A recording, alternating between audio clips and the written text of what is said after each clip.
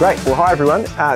We're going to do a deep dive, right, into blood pressure readings. And so, if you don't mind, Simon, I'll get you to do the procedure in both palpation and auscultation. And if you don't mind, I'll ask some questions about why you're doing what you're doing. Yep, sounds great. Sounds good.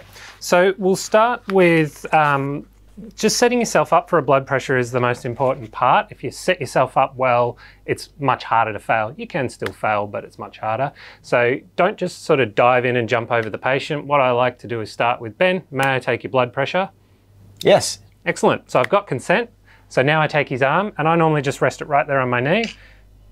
And I've got a good strong pulse. So I know that I can take a blood pressure on this side. If I was feeling there and there's no pulse, maybe I get halfway through it if I haven't done this step before I go, I can't find your blood pressure. And Ben tells me, well, of course not. I don't have an artery on that side because, you know, now it's in my heart for me. So always good to check. Okay.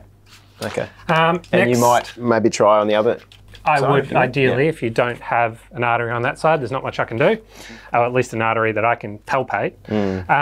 So the next thing to consider, you'll see here, it's got an artery marker. Now, you don't have to have that perfect, as in you can be a little bit either side. The point of that is that it's in the middle of this rubber bladder, which only runs from here to here. You want it in the middle because you want that to be crushing the arm properly. So if I've got it on the side and I've got no rubber bladder on this bit, I might not be crushing the arm. I might be crushing the arm like that when I want to actually tourniquet that artery. So you just have to be within the ballpark, close as you can. The second thing to consider, and I'll twist it around so you can see it, you see here I've got written a range, and then there's a white line that runs down that side called the index. So I want to make sure that I'm within that range. If Ben's arms were too small, we'd see that it doesn't fall within the range. Okay. Because it's too small, what that means is that bladder has folded over on itself within the cuff, and that's bad because it means it's not going to blow up correctly and we're not tourniqueting it. If we're right outside the range, so we're just not going to get enough coverage of the arm. So make sure you've got your cuff size correct, and I'll pop that one back on. Make sure you're all good. Now I'm also making sure that I'm covering the arm properly, so I've got, it's not too wide or too thin for the arm, and I want it just above the bend in the elbow there so I can access the cube fossa. Take your sphygmo and that fits on that little bit there, or you might have an integrated model where it's got the sphygmo and the cuff, it sort of looks like that. Okay. But in this one just like that, and just fold that down so you can actually see what's happening. So I can see I've got the cuff on, it's correctly sized, it's correctly placed, and I'm zeroed there. The way I like to do my blood pressures, again, just start with finding that pulse. Once you've got the pulse, okay, I've got it, so it's going pulse, pulse, pulse. Now I know you're going to have a blood pressure of at least 60. So I pump up normally to about 60, or around 40, 50, 60, feeling the pulse. And now from here, as I keep going up, once I go beyond the systolic blood pressure, I expect that pulse to disappear. So normally what I do is I feel for the pulse and I go pulse, pump, pulse, pump, pulse, pump. And now I can't feel the pulse anymore. Go a little bit higher and then really slowly come down and wait for that pulse to return. Now, and you're letting off the valve right here? Yeah, letting off the valve in my hand there. And there's that pulse come back. Now you can see the needle pulsating. Now don't be tricked by that. That is not what you're looking for. You're feeling for the pulse. So the needle will actually start moving before the pulse returns, just as your pulse is pushing on the cuff, and that's changing the pressure. So you can't use that. You have to wait for the pulse to return. And I've got it there at about 110.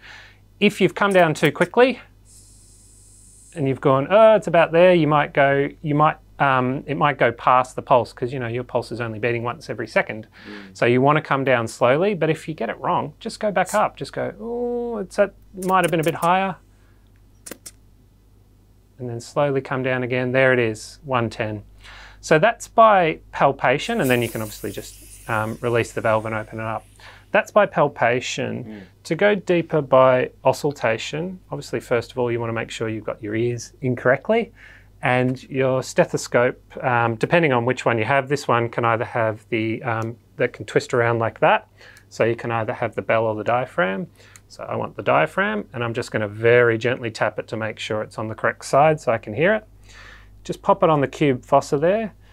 Get yourself set up again so you're not tapping on that, because that's going to interfere with what I hear. That's important.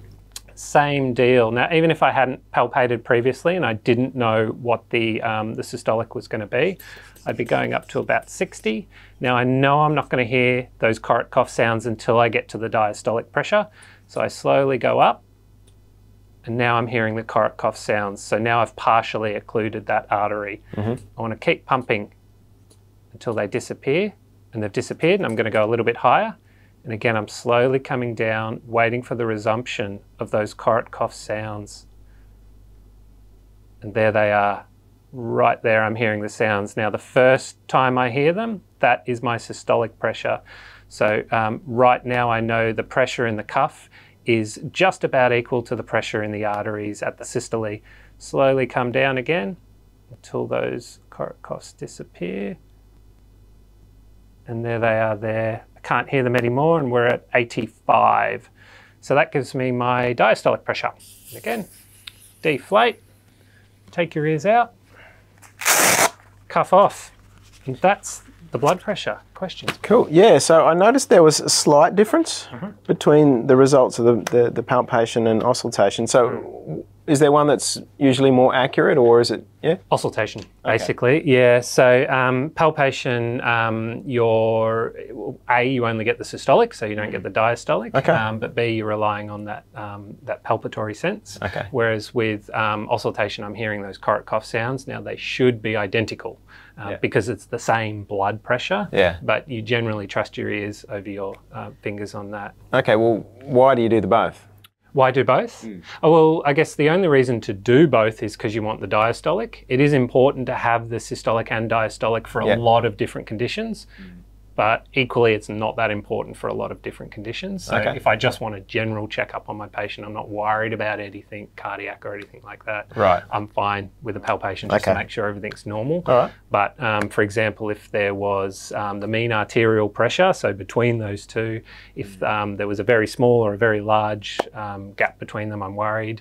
If someone's got a very low blood pressure or a very high blood pressure, I want to know the diastolic as well. But for anyone who I expect to be in the normal range and is in the normal range, I'm fine with just the diastolic. Sorry, with just palpation. Sorry. Just palpation. Okay.